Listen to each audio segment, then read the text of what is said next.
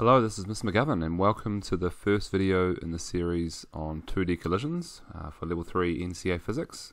This series is going to be about 8 videos long, so let's get into it.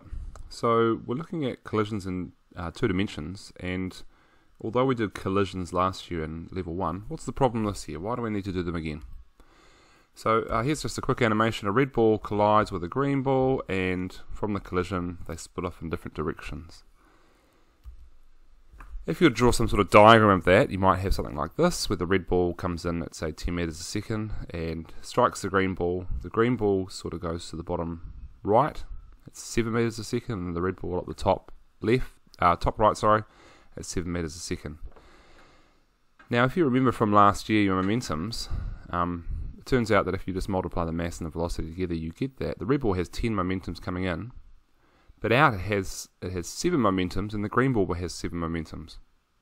And 7 plus 7 is 14. It does not equal what it started with, the 10.